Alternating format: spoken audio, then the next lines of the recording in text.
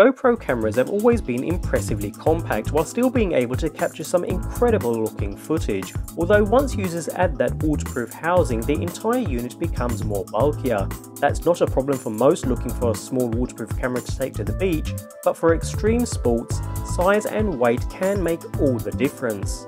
After 3 years of development, GoPro give us this tiny cube of clever optics, the smallest and lightest GoPro camera ever produced, the HERO4 Session.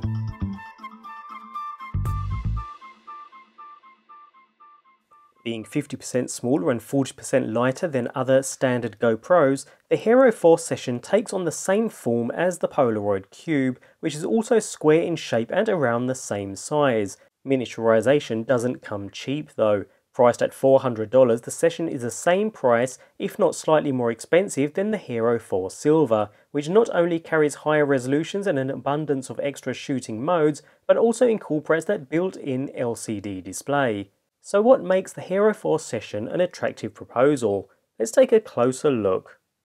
As with other cameras in the HERO4 range, the Session is on clear display at the top of the package, secured with the typical seal and held in place with a buckle mount onto that very useful plastic base, under which we have the user manual and some stickers.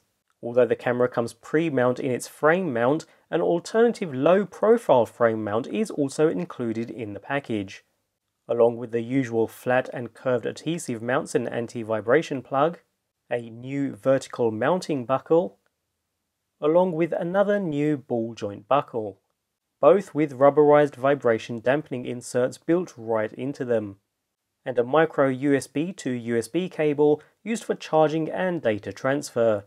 A pretty standard package when it comes to GoPro cameras. The HERO4 Session looks like a cube with rounded edges, breaking away with a radical new design in comparison with the GoPros we've previously become accustomed to. It's not the most aerodynamic design, but it has a much lower profile and smaller surface area than its siblings. Regardless of the new shape, the Session is compatible with previous GoPro accessories thanks to the included frame mounts, one providing the typical GoPro mount at the very bottom, whereas the included lower profile frame mount incorporates a rear attachment point and when used with the new vertical buckle results in the lowest profile GoPro have ever provided. A single clip on the top corner can be lifted, releasing the Session unit from the mount. Notice how the camera can be reinserted into any orientation, increasing versatility when mounting the camera to your gear. Upon closer inspection, alongside a small status LED and a microphone input in the top corners, the lens dominates the front of the unit. Capable of video capture at the now standard 1080p 60 frames per second, as well as several other shooting modes, the shooting list has several variations, but it's not as exhaustive as a HERO4 Black or Silver. There's no 4K or 2.7K video capture either, although the Session also shoots images in 8MP wide angle or 5MP medium, with time-lapse and burst modes up to 10 photos per second, all rather impressive from such a small design. As you might expect on a camera this small, physical controls are minimal. The top of the unit has the main button that starts and stops shooting, or if pressed for 3 seconds, takes photos at timed intervals. A small strip behind the power button displays current shooting modes and some simple yet useful information, although there comes the first downside to the Session. Users are unable to change any camera options or browse any settings on the camera itself. There's a reliance on the GoPro smartphone app or the GoPro remote to change any settings, which may be a deal breaker for some, although it incorporates an easy connection process thanks to the built-in wireless capabilities, switched on and off with a second, smaller button on the rear of the unit. Alongside is a second LED and microphone. The dual microphone design enhances audio since the camera automatically switches to the mic that's best suited to optimal audio capture when shooting in windy or high-speed conditions. Finally, a side flap opened with a small switch allows access to a micro USB port used for charging the built-in battery and for data transfer, along with the standard micro SD card slot.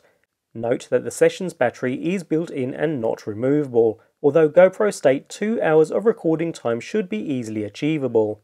The unit itself is waterproof to 10 meters with no case being required, a definite plus point to the overall design.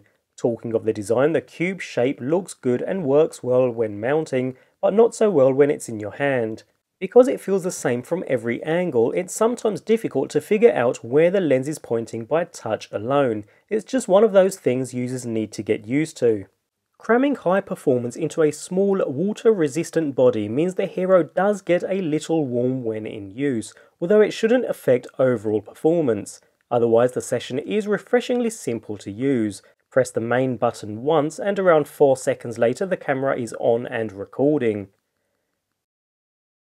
Press the same button again and 7 beeps tell you it's turned off.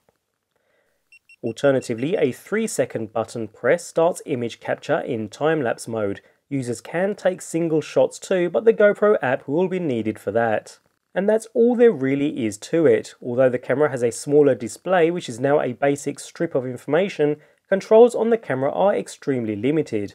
As a result, with the HERO4 Session, users will be getting very familiar with GoPro's mobile app. Pairing the unit up with a smartphone is as simple as always and is no different from any other wireless-enabled GoPro camera. Once connected, the app opens up a whole new range of possibilities. There's the obvious settings to tweak like resolution, frame rate and megapixels.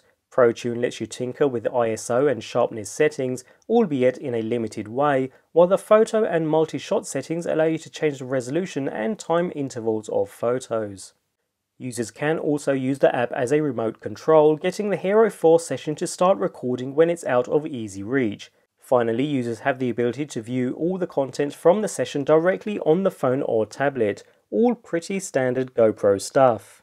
The wireless remote works in much the same way, providing the ability to start and stop video capture when at a distance, as well as taking single images with relative simplicity. As expected from any GoPro camera, video captured by the Session is great. The 170-degree lens does mean you get the typical fisheye barrel distortion that GoPro made famous, but the effect can be reduced during the editing phase if need be. Nevertheless, the HERO4 Session manages to provide higher quality video, but in a much smaller and neater package than other GoPro models. Colours are bright and vivid, and quick, sharp movements are captured smoothly, and there's a good level of detail. The lack of 4K doesn't appear a major weakness unless you really need professional quality footage. Similarly, image quality was also very good, with good detail and colour reproduction being captured. It can be a little difficult to keep the camera lined up correctly when shooting images while hand-holding the device, although using the GoPro app as a viewfinder certainly helps in that regard. When it comes to audio, the Session comes with 2 microphones, one at the back and one at the front, and uses clever software to decide which to prioritize. If you're racing down a hill on a bike, then wind noise might make the front mic useless, but the rear one ideal, and the unit will automatically switch between the two. You won't know when this happens, and whether it actually works well is questionable. Definitely a feature that'll need more testing. The GoPro HERO4 Session is a great achievement and a dream come true for adrenaline junkies who want to capture their exploits with ease thanks to its small size and lack of weight. Above all else, it's super simple to use with its one-button operation, and for those new to the GoPro family looking for a simple to use, small, lightweight unit, this is certainly a strong contender.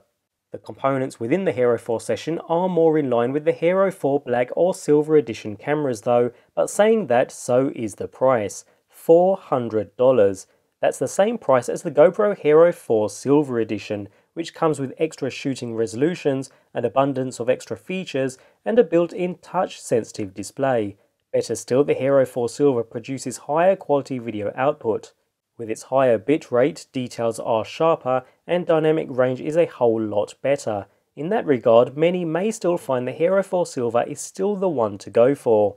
In basic terms, the Session will either really call out to you and solve a problem, or it might not make all that much sense right now. If you fall into the latter camp, GoPro does have other cameras they will happily sell you instead.